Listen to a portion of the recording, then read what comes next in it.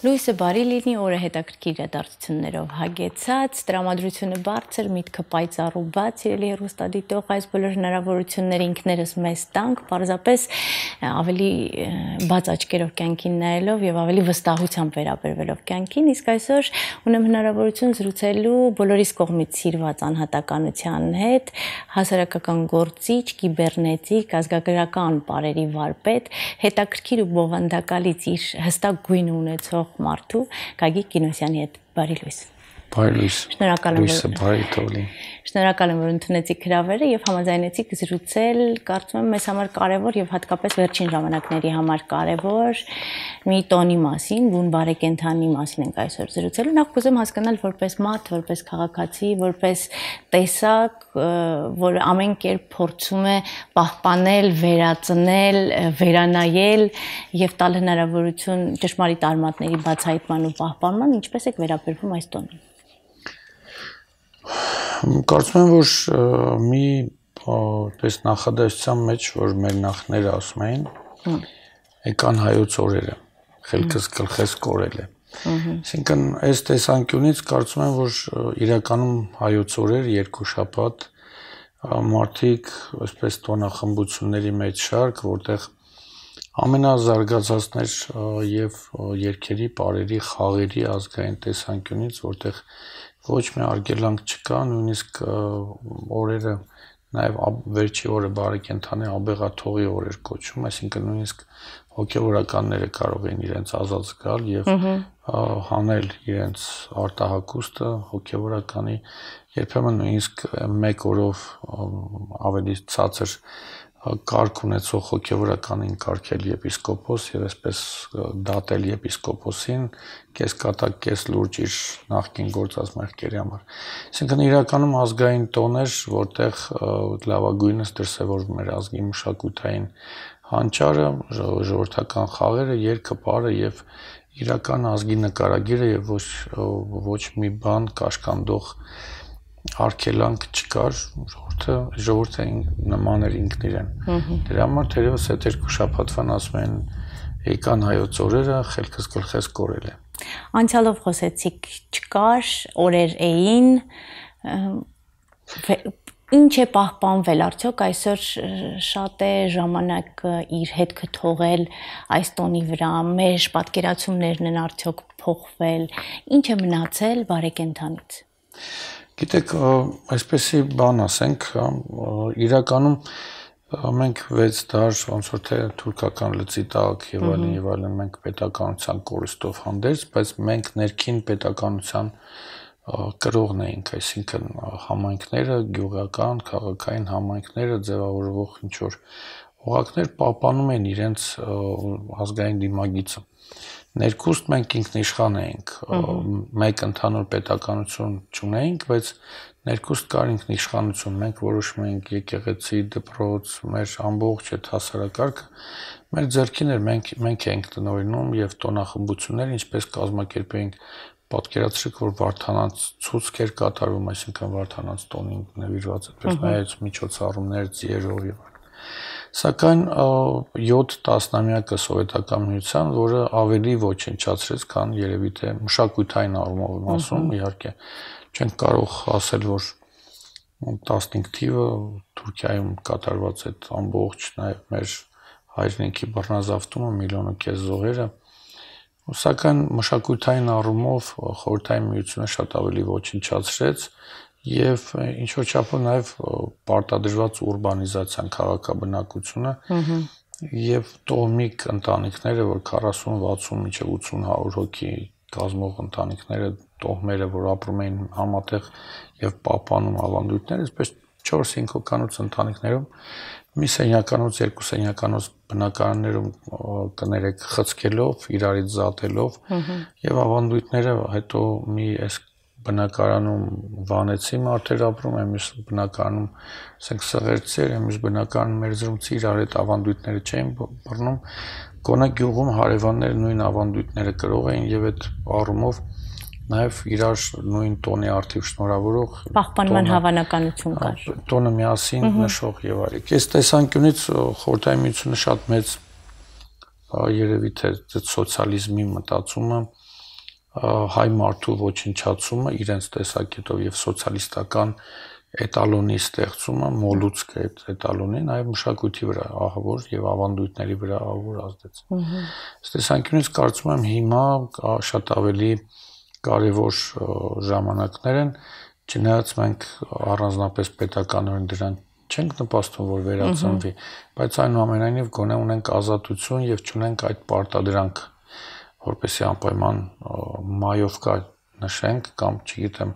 բարեկենդանը չնշենք։ Այսինքն այս տեսանկյունից ավելի լուրջ է այստեղ արդեն դաստիարակության խնդիրը սերնդի։ Այն ժամանակ կային 5-6 հասակային միություններ եւ ամեն ավելի բարձր տարիքային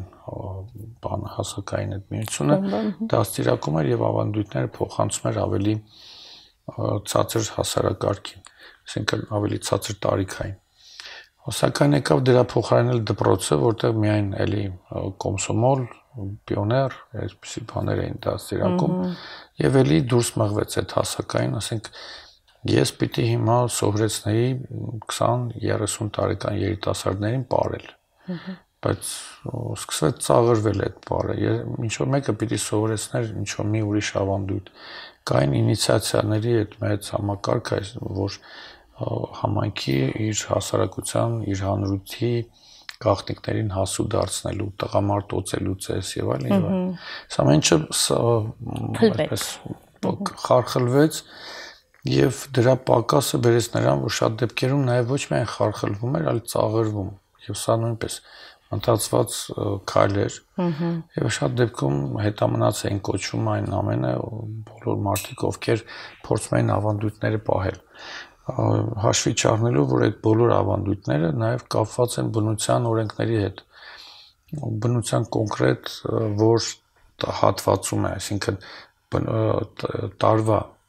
եղանակի, որ շրջանին է համապատասխանում, ասենք տրնդեզը, բարեկենդանը, վարդավառը եւ այլն, չէր կարող վարդավառը լինել ձմռանը, դրամաբանորեն, եւ այդ օրենքները եւ այդ հավատալիքները ամբողջը շահկապված էին նաև տարածաշրջանի հետ, եղանակի, տարվա որ եղանակին է կատարվում, այդ տարածաշրջանը ձևավորող, ասենք հանրույթի հավատալիքների հետ, կենթանական աշխարհի հետ իրեն շրջապատող։ Այս տեսանկյունից շատ կարևոր էր, ասենք մենք Սուրբ Խաչի տոնը գիտենք, որը համընկնում է ուլոց տոնի հետ, Գյումրիում նշում են ուլոց, սփխեջ Սուրբ Խաչի տոն չի նշում, նույն կերպ շատ տոներ աղճատվեցին, ոչնչացվեցին, իրար վրա ոնց որ դրվեցին եւ մեկի միջոցով մյուսին դուրս մղելու, ինչպես ասենք կաթոլիկները Քրիստոսի ծնունդը տեղադրեցին հունվարի 6-ի փոխարեն դեկտեմբերի 25-ին, որպեսզի հելիոսի տոնը, այսինքն արևագալի, արևի ծննդյան տոնը ժողովուրդը մոռանա։ Այդպես շատ դեպքերում ամեն նոր հասարակարգ, ամեն նոր այդպես գաղափարախոսություն, թե հավատալիք փորձում է դուրս մղել իրենից առաջ եղածները, որպեսզի կարողանա ավելի մեծ ուժի տիրապետել եւ կարողանա ավելի կառավարելի դարձնել հասարակությունը, իսկ եթե հասարակությունը դեռ նախորդ հավատալիքների կամ նախորդ ավանդույթների ջատագովն է, պահպանողն է, ապա հավանաբար իր ենթական չի դառնա, իր հետևորդը չի դառնա, այսպես որ կարծում եմ մենք պիտի վերադառնանք մեր ազգային տեսակներին, մանավանդ այն ամենը, ինչ որ ոչ թե մտայնությունների հետ է կապված, այլ մեր ազգային առանձնահատկությունների, մեր շրջապատող կենթանական աշխարհի, մեր բնակլիմայական պայմանների, լեռնային թե հարթավայրային, այսինքն այդ տեսանկյունից ելնելով մենք պիտի գիտակցենք, որ այն ինչը որ անանցանելի է Հայաստան աշխարհի համար, հայկական լեռնաշխարհի համար, մենք դրանք անպայմանորեն պիտի փորձենք վերականգնել, նորովի իմաստավորենք եւ նրան նոր շունչ տանք։ Հետաքրքիր բան նշեցիք, ռելիեֆը, բնությունը, շրջապատող աշխարհը, ամեն ինչը ներառելով ձեր խոսքում, ես հիշեցի Սոկրատի խոսքերը, որ ասում էր գեղեցիկ է այն, ինչ կիրառելի է, այսինքն եթե մեր բնակլիմայական պայմանները ենթադրում են խոշոր քիթ, որը կարող է մեզ օգնել շնչառության հարցում ավելի ճիշտ թթվածին ստանալ օրգանիզմի համար, պետք չէ դիմել մի շարք վիրահատությունների, որպեսզի նմանվել աշխարհին։ Մենք ամաչում ենք մեր տեսակից, ամենավատը դա է։ հարցազրույցներից մեկում այդպիսի միտք էի ակամայից ասել, հետո ինձ ցույց տվեցին, ես նոր սևեռվեցի այդ մտքի վրա։ Ես չեմ մարդկանց սովորեցնում ապրել, ես փորձում եմ ապրի միջոցով մարդկանց վերադարձնել հայ լինելու հպարտություն։ Այսինքն այդ մեր ամոթը հայ լինելու, այդ տեսակը լինելու ամենակործանարարն է։ Երբ որ մենք ամաչում ենք, որ մեր տատիկը գլխաշորով է, երբ որ մենք ամաչում ենք, որ մեր հավատալիքը կապված է, չգիտեմ, ինչ-որ սուրբ զորավորի կամ 40-ից մանկանց եկեղեցու կամ ինչ-որ մի ժայռի կտորի, որը մեր գյուղի կողքին է, բայց ու հանկարծ մեկը ասում է ոչ մի կուրկ, ոչ մի բան, դուք պարտավոր եք, եւ մեզ փորձում են կոմպլեքսավորեցնել, մեզ կաղապարում են ինչ-որ երևույթներով ու մենք կորցնում ենք մեր այդ զորությունը, որտեղ եթե ես ամաչում եմ իմ քթի ձևից, իմ բարձրությունից, հասակի կամ իմ աչքերի ձևերից, հիմա ասենք ուզբեկ ինչ կան է ամաչի, որ իր աչքերը շեղաչք են։ Միևնույն է, աչքերը շեղ են։ Բայց ես ուզում եմ հասկանալ այդ դեպքում պատճառը որն է։ Կիսագրագիտությունը, անգրագիտությունը, գուցե հակառակ բևեռն է, ինքնագոհության սահմանի անցումը։ Անգրագիտություն չի ասի, ուղղակի այսպես արժե համակարգի խարխլում։ Մեզանից շատերը շատ ավելի գիտելիքներ ունեն, քան թե կարող է թվալ։ Արտուր Մեշյանը մի անգամ ասաց, որ ինքը Ամերիկայից գալուց անգլիական բանի հանրագիտարանի մի հատորն է բերել, որտեղ Հայաստանն էր։ Եվ դա 19-րդ դարի հանրագիտարանում, այնտեղ Հայաստանի մասին բավականին վատ բաներ գրելուց հետո վերջում գրած է, բայց